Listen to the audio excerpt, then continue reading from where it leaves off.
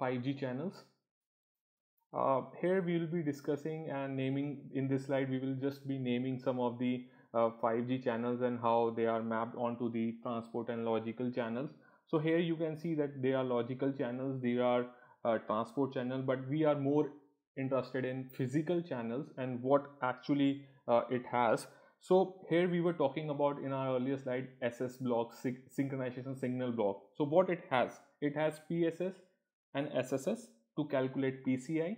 It had DMRS, demodulation reference signaling. It has PBCH for MIV and MIV information. CSIRS. I also stated in earlier that CSIRS measurements can also be used to do beam management and also to identify a particular beam, and this can be used, and this is called channel state information reference signaling. And the downlink control is again having a particular demodulation reference signaling and PDCH normal packet data control signaling for packet data normal, which we were having in LTE also.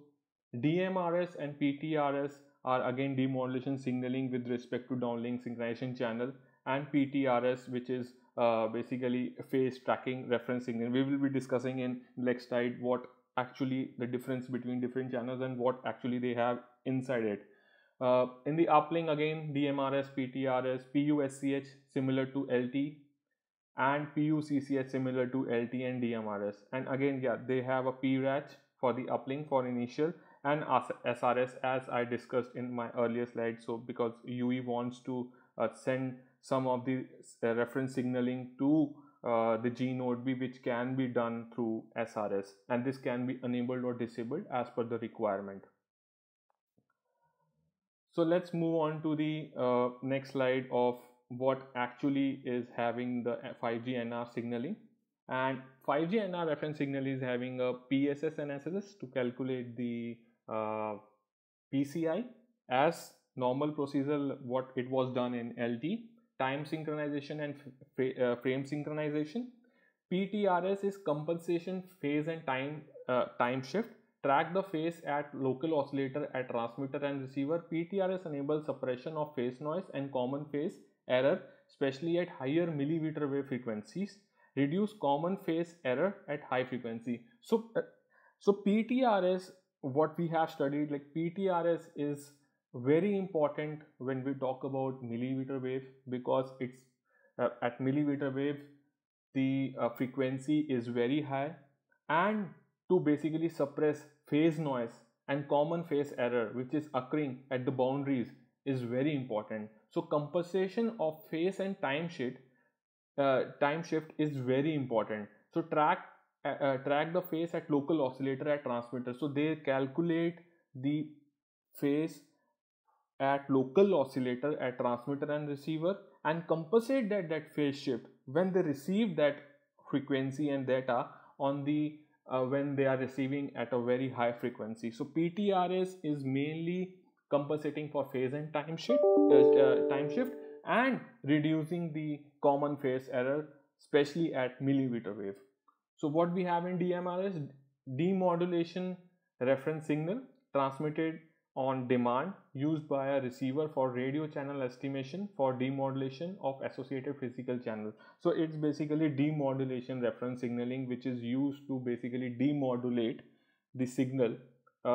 It's simply the modulation and the conversion. What is modulation? Modulation is basically when we modulate a signal carrier according to some different technique. Could be amplitude modulation, phase modulation, frequency modulation. Means we are putting our input data in terms of amplitude, frequency or another. So this is the demodulation reference signaling which is used to demodulate the data at the receiver end. CSIRS is channel state info reference signal, measures channel state in downlink and reported by UE to G node B for MCS and RACH connection. So CIRS is especially for measuring the signal, measuring the RSRP, measuring the RSRQ for a particular cell, and then reporting that to G node B so that G node B can allocate a proper modulation scheme and rank selection when it comes to MIMO. SRS uplink sounding reference signal estimate uplink channel and set downlink precoding in transmitting with reciprocity in MIMO. So SRS is, as I show in the earlier slide, that SRS is used by UE to send a reference signaling and talk to G node B in the uplink.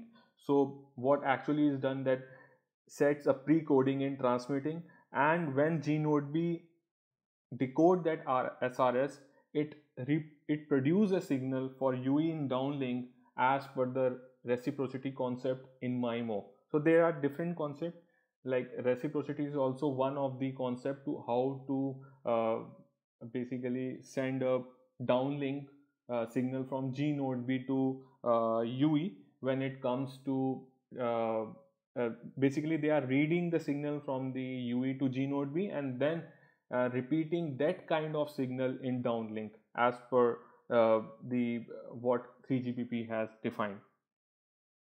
It's a common method of producing a particular transmitting signal so that UE can understand and UE can make best out of it.